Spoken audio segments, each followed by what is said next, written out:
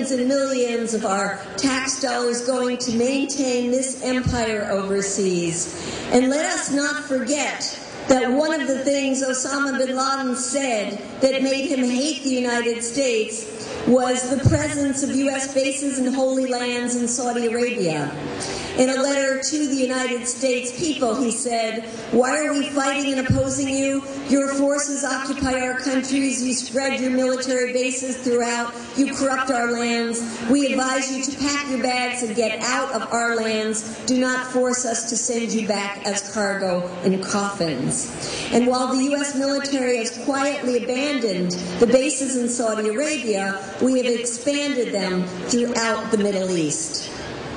And around the world, while not in the horribly violent fashion of Osama bin Laden, there are movements all over the world to rid themselves of U.S. bases.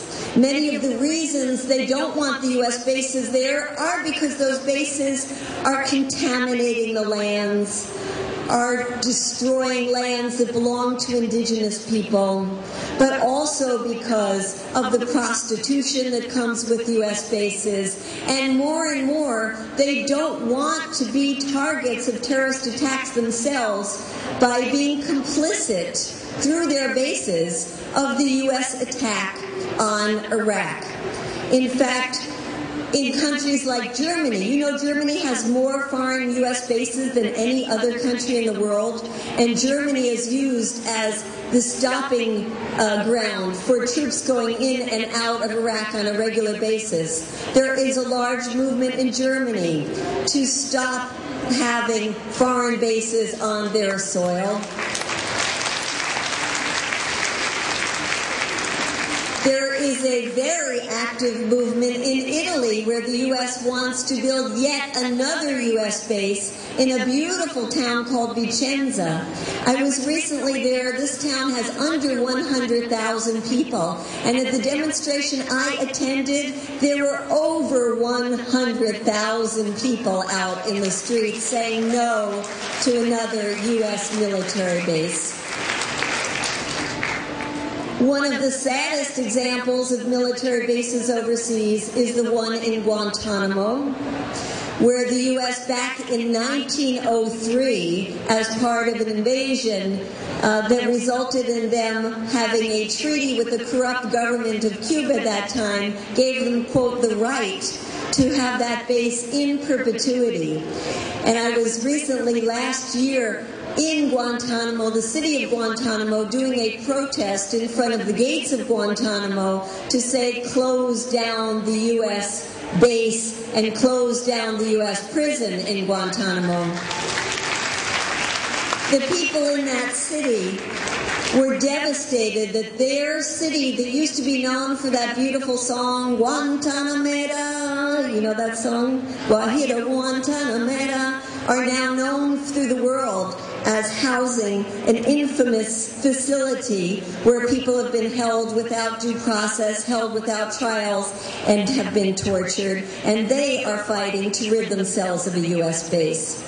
So all over the world there are efforts to stop U.S. bases. One positive example is in Ecuador, where when Rafael Correa was running to become president, part of his platform was that he was going to close the U.S. military base in the city of Manta. And in fact, when some journalists said to him, well, why are you going to close the U.S. military base? That seems very anti-American. He laughed and he said, well, maybe if the U.S. allows us to have a military base in Miami, we might reconsider. Seen as very funny, but showing how hypocritical the United States is. We would never allow any country anywhere to have a military base on our soil. So why should we expect that people around the world would welcome a foreign military base on their soil? Well, he won the election, and he is keeping his commitment. When that treaty for that base ends in 2009, he says he will not renew the military treaty for the U.S. to have a base there. And because of that success, last year there was the first ever gathering of people around the world. 400 people from 40 different countries came together in Ecuador to build a movement calling for no foreign military bases. This is the first time we have a global structure to learn from each other on how we can, from the inside, try to stop this voracious empire, and how they, from the outside, can try to regain their sovereignty. And I want to end with two positive ideas of what we could do.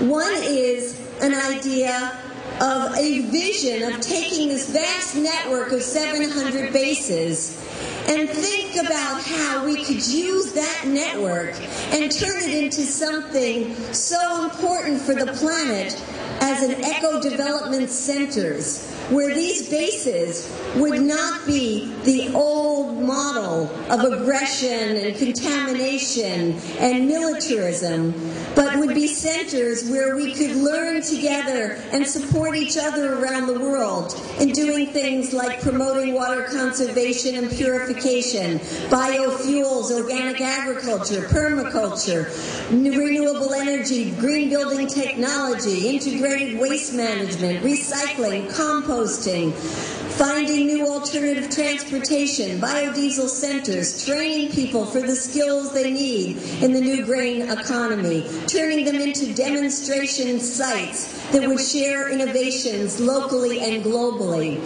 So I want you to just envision this idea of turning this network of bases into eco-development centers where we would no longer be the bully in the world, but we would be part of partnership, of sharing, of caring, of finding solutions to the terrible crisis of global warming of this planet. And finally, I want to leave you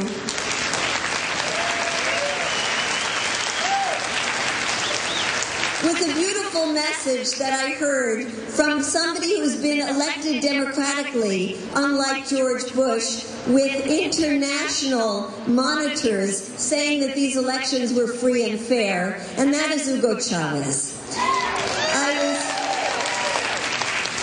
was in Venezuela with one of the delegations we take, and it was a big stadium, and Hugo Chavez was talking to the people about the problems of the empire, and the empire trying to dominate the world. And he saw that we were a group of Americans there, and he stopped and he said, I want to recognize the group from the United States that's here. I want everybody to be clear that we are not talking about the people of the United States, we're talking about the government of the United States. And I want people to understand that the American people are also the people of Martin Luther King. The American people are victims of their own empire, their tax dollars going to war instead of health care, instead of education.